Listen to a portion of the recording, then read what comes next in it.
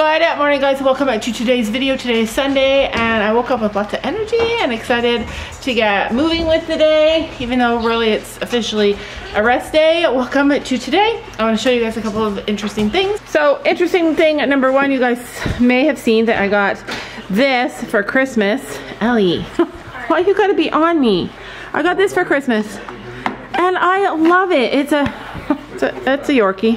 Hold on. So I got this. It's a toolkit and it's pink and it's little and it's everything that I wanted, except that the presentation of it, like, I'm never gonna carry this suitcase this heavy. She loves this.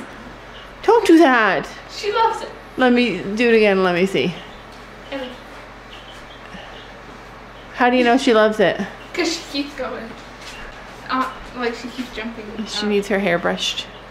Anyway, it's heavy. Like, this case is empty and it's heavy and it's awkward. It's just like super tiny, hard to hold on to. These things are hard to do up, really hard to open. But more importantly, putting the tools in here was awful. Like, they have to, to make them so that they don't roll around everywhere, they have to fit really, really snug.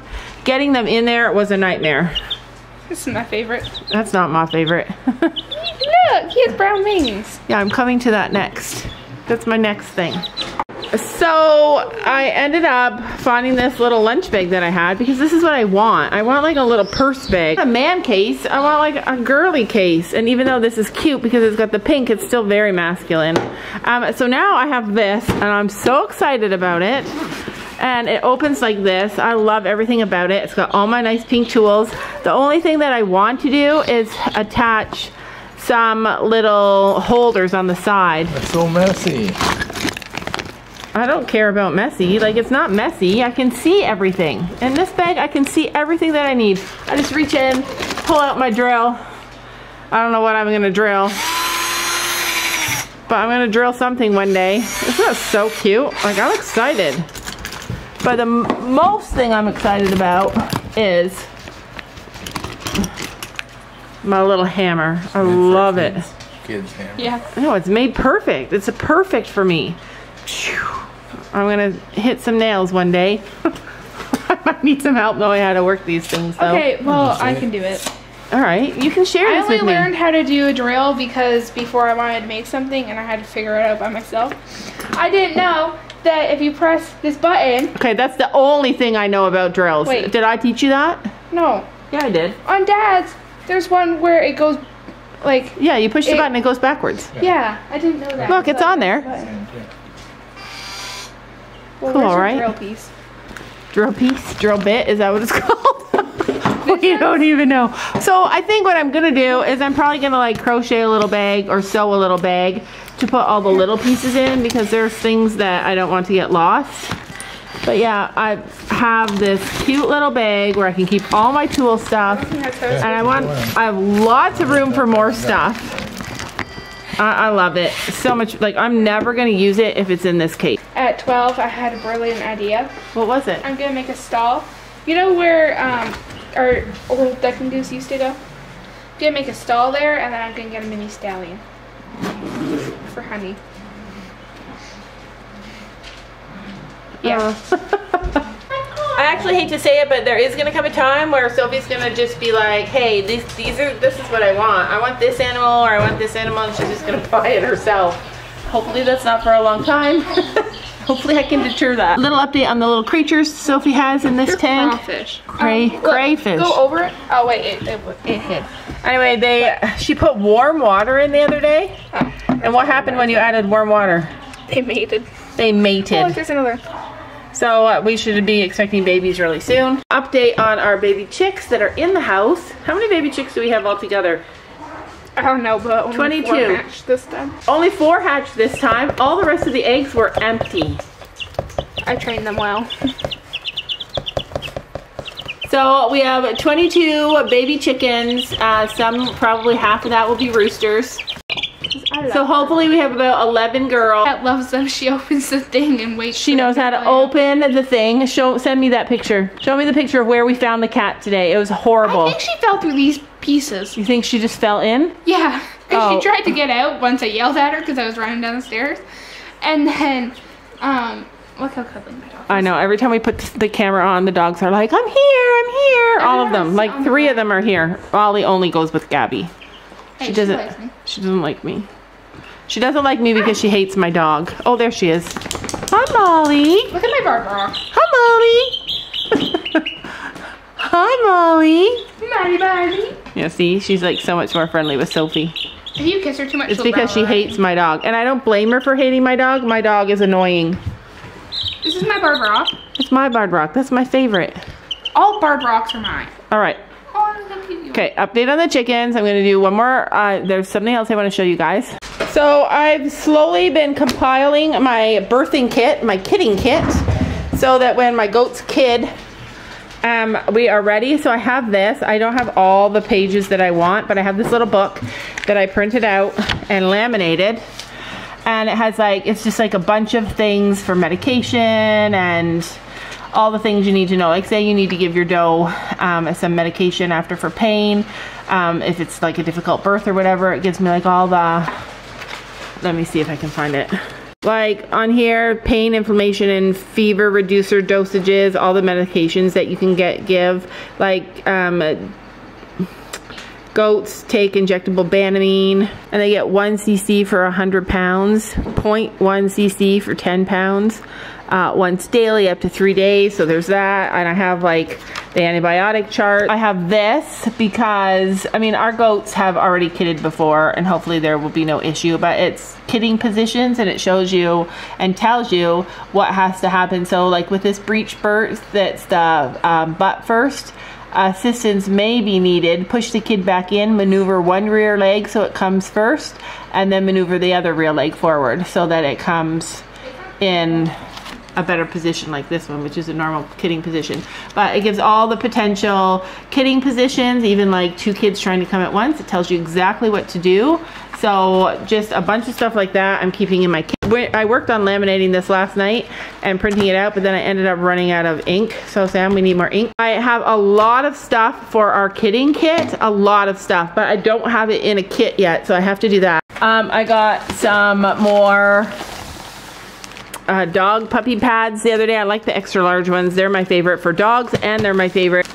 And I think they'll definitely do better for kidding. I have these. I have already a bunch of stuff. I have a lot of stuff. This is just stuff that I bought a couple of days ago when we were out at the store, stuff I picked up. My job this week is to get a bucket. I want like a Rubbermaid bucket with a nice lid so it doesn't get dusty, and compile all of it together. So that is something that's on my list. I bought more warm gloves. I bought more hats for Sophie and I because I'm worried like we're gonna get down there and be frozen. It's gonna be freezing.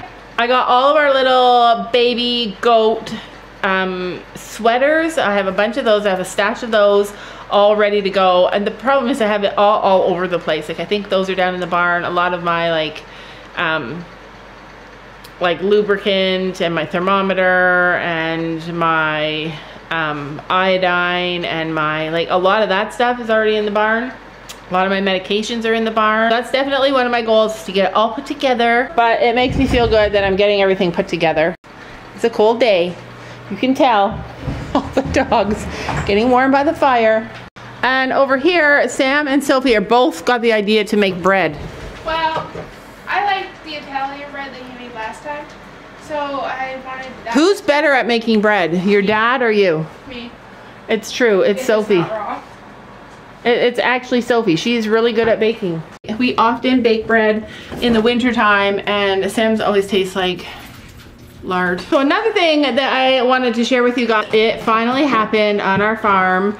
I was filling up waterers for the chickens in the kitchen a couple of days ago, and I looked outside, and just outside our fence line, you guys know this property, all where our livestock are kept, there is 6-foot chain link fence around the entire property where the livestock is kept. But just beyond the fence line, I saw 2 coyotes, and yeah, that's my life. They're all fighting to be the only one to be with me. You're so cute. But anyways, I saw them, they were running. It's also, someone sent me a thing today saying like it's mating season, be extra careful. Thank you for sending that to me. I clicked on the link without paying attention to who sent me the message or where they sent it to me, so I lost track of the person who sent me the link, but thank you so much for sending it to me. But it said it's mating season, and I read the whole thread, and it said that what coyotes like to do is they get your dog to chase them, and then they lead them to the pack, and then you know what happens after that. So anyway, thank you for sending that to me. We are being super diligent, but they don't know who I'm talking to. I think this is the problem. They're like, who are you talking to? Are you talking to me? You can't even hear.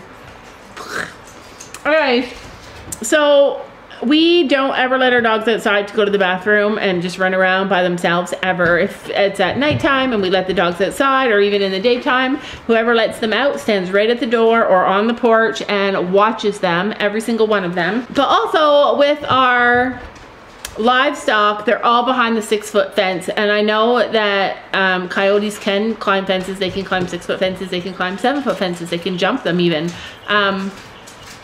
Our livestock is not left outside alone within those fences at night, ever, unchaperoned. So they are out in the daytime. We're always out and we're always watching at the windows. We have all of our cameras that we're watching on constantly.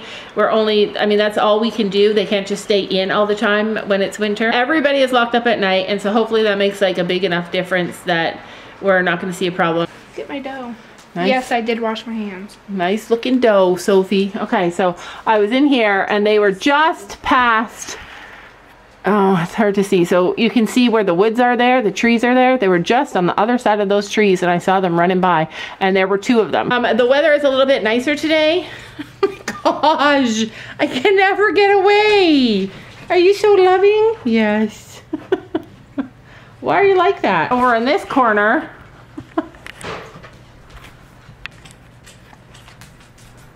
Ellie chasing the cat. The other thing that I wanted to mention is that it has been a week from hell on our farm. It has been awful, you guys. We have water, heated waters wherever we can have them. We have heaters for our stock tanks. We have, and still some of them were freezing even with the heaters. Sam's even bought extra ones, new ones, and they're still freezing. The horses are good. They're all taken care of. We have lots of plugs up in that barn. The chickens, we only have very limited plugs. So we only have 1 heated chicken water, and we need 3, we need 4. So every like couple of hours I've been having to go out, Sophie and I, and empty the chicken water and unthaw it, like unfreeze it, and then give them fresh water. We've been taking out hot water. Everyone has a heated water except for our duck and our goose. And it is making it really hard because we have to go down there every few hours and defrost water, and then through the night it's a disaster. Like this has been the hardest week ever on this farm. So this is the bucket that I carry the hot water in, and it's heavy and awkward, and the ground is all icy, and I'm always terrified I'm gonna fall. It's late though, and the sun is still up, so there's hope. Look at how big these chickens are. They were our babies. Look at they're all listening to me. They're so cute. Oh, look how cute her baby is. Oh, show the camera. It's so cute. Yeah, let me boop its nose. Oh, you're adorable, Blue. Bluey. His head just stays still. She's it's a girl. Yeah, she's cute. Okay, so you probably can't tell, but the inside of the feeder, ice. Adorable. This is the chicken that's being raised by the mom. Hardly ever held. They're 2 days older than our first batch of chicks. They're smaller. Oh, she's big. They're the same age, just born at Oh, she's so cute. Look how gorgeous. So the reason we think it's a girl, like mostly we base it off. The other one has a bigger comb than her. Off their comb. So this was supposed to be the boy too. This was Bluey. Yeah, so see the comb? It's so tiny, and the other one has a huge comb, and they're the same. We might have to keep you. We're keeping all the girls. I'm gonna put everybody's fresh water into their thing, and we're gonna give them more food for the night in case it gets really cold again. Not only are we carrying out hot water each day, but this was the duck and the goose bowl, and a water bucket. The water bucket was literally caked on ice to the point that there was a hole in it, and usually I can dump it and it breaks, but I wasn't able to break it this morning, so I had to bring it in. I had to get them something new, bring it in and scrub this thing, pour boiling hot water on it. So now hopefully it'll be good for a couple of days. It is all icy, so it takes us forever. Sam and Gabby are already done horses. Yeah, because we were holding a baby chicken for an hour. And we also brought carrots. Our goats will hate. Yeah, our goats don't eat anything. Hi, babies. Yeah, that was the duck and the goose water frozen from this morning. Well, it's been wild, man. Look at those two noses. So cute. Oh my goodness. So those are buckets I gave them this morning. That purple bucket with the water in it, the one furthest from us. She's so funny. It was completely full, and now they just made mush into their food. They made their... She's like, just get me in my bed right now. So I'm gonna leave, I'll clean those out tonight so they'll be ready. I can fix them for tomorrow, and I'll just use 2 different feeders in each room instead of carrying their food from their stall to here each day. Every day the same dance. To the daytime pen, to the nighttime pen. They're like, nope. Yeah, they don't like to go in there. That's to let them in. Fluffed up all their hay today. Din, din, din, din, din. Oh, did the boy go in here? No. Oh, good. The boy went in the wrong area. All right. That's that boy is supposed to be. So if we have 5 more weeks, for the second date that these does can be due is literally in a month. So at the end of February. They're gonna be huge.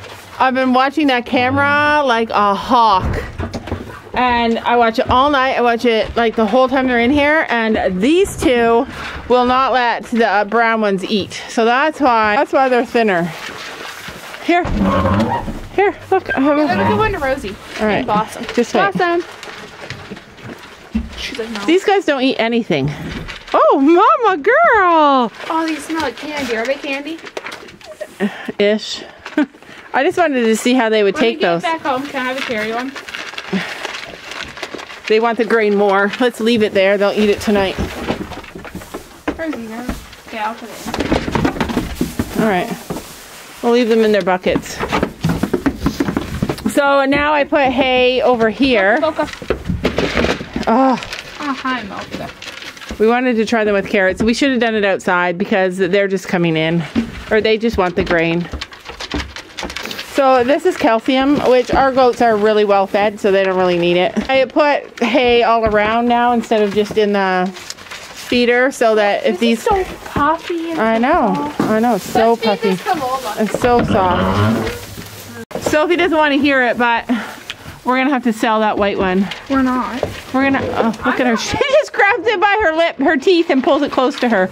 No, we have to sell her because she's such a dominant doe, and it's causing so much trouble for the other goats. Did she take one? Some carrots? This fatty looks like that. Rocco. Yeah, Rocky. I call him Rocco because he's cuter. He is really cute. And if I get a goat, his color is being named Milk Dud. Milk Dud? And if I get another one of Blossom's color, it's being named Brownie. I can't wait to see the colors we get. Yeah, do you like them? So we have both dark goats and light goats. Here, give her one of these.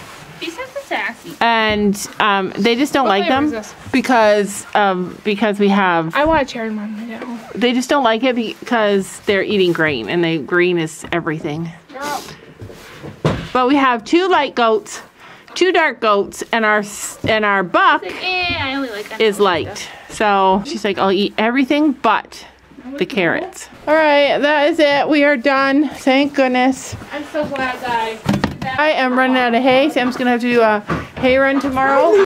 They got everything fresh in there. She's happy. It is so much. Ellie, don't play with. Ellie's trying to play with Molly, and Molly is not a playing kind of dog. She's a killing kind of dog. Just joking. She would not kill her, but you never know. Like if a dog is growling at you and saying, "Get away from me right now," would you do that, Ellie. or would you just still keep trying to play? Ellie, leave her alone. Like, at this moment, Molly's been giving her warning. She needs to be... Ellie will tell her to stop And I just don't want that to happen. Ellie. Because it won't be good for Ellie. Anyways, I mean, she needs to be told to stop, but she still doesn't care. Anyway, chores are done. It's gorgeous out. Tomorrow's supposed to be just below freezing. So much better. I'm excited. Tomorrow starts the beginning of a new week, which brings us one more week closer to our baby goats. I'm excited. It weighs 15 pounds. Brick bread. Really heavy. He also made carrot bread, which is apparently like banana bread but made out of carrots. And then this is Sophie's bread. So this looks nicer, but let's put it over here beside Sam's bread. Mine's gonna be tastier. So when I say Sophie is really good at making bread, she's really good at making bread. And when I say Sam, it always feels like Mine's it's tastier. 25 pounds. Like a lump of coal in your belly. Well, mine's pretty heavy too. And I'm not saying that to be mean. He's just still trying and learning and perfecting his recipe, right? Yeah. But the carrot loaf looks really good. Did you make cream cheese? No. Icing? Well, anyway, comment below which one you would choose to try. We're just gonna let Sam's cool for a few minutes and then we're gonna cut into them and we're gonna show you the insides. For cutting lines on the bread. Oh, Sam, it looks good. Yeah. That's good. That's not wrong. It looks like French. It smells like Okay, cut mine now. pure French Here, bread. That looks good. Sophie. How big of a piece do we want? Hold on, wait, there's 2 loaves.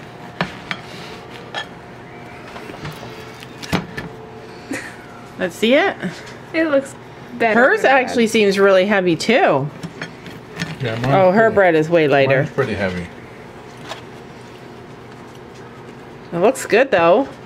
Mine's better. Still hot. Carrot bread